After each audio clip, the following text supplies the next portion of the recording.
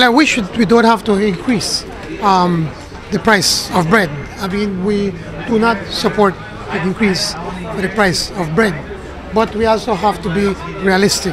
If the if the bakers are not making money, they will stop producing bread. And where are you going to get your bread? Then you will have to go back to your house and to your families to bake your own bread. And then if we do that, then you all will be jumping on our backs and saying, why is it that we no longer have bakers in this country? That is the reality. The price of goods are going up everywhere in the world. We do not grow wheat. The wheat is imported. And right now, especially because, well, with the war in Ukraine, they are huge producers along with Russia, some of the largest producers of wheat. So it goes to say that the price will have to be increased. Now we want to keep it at a bare minimum.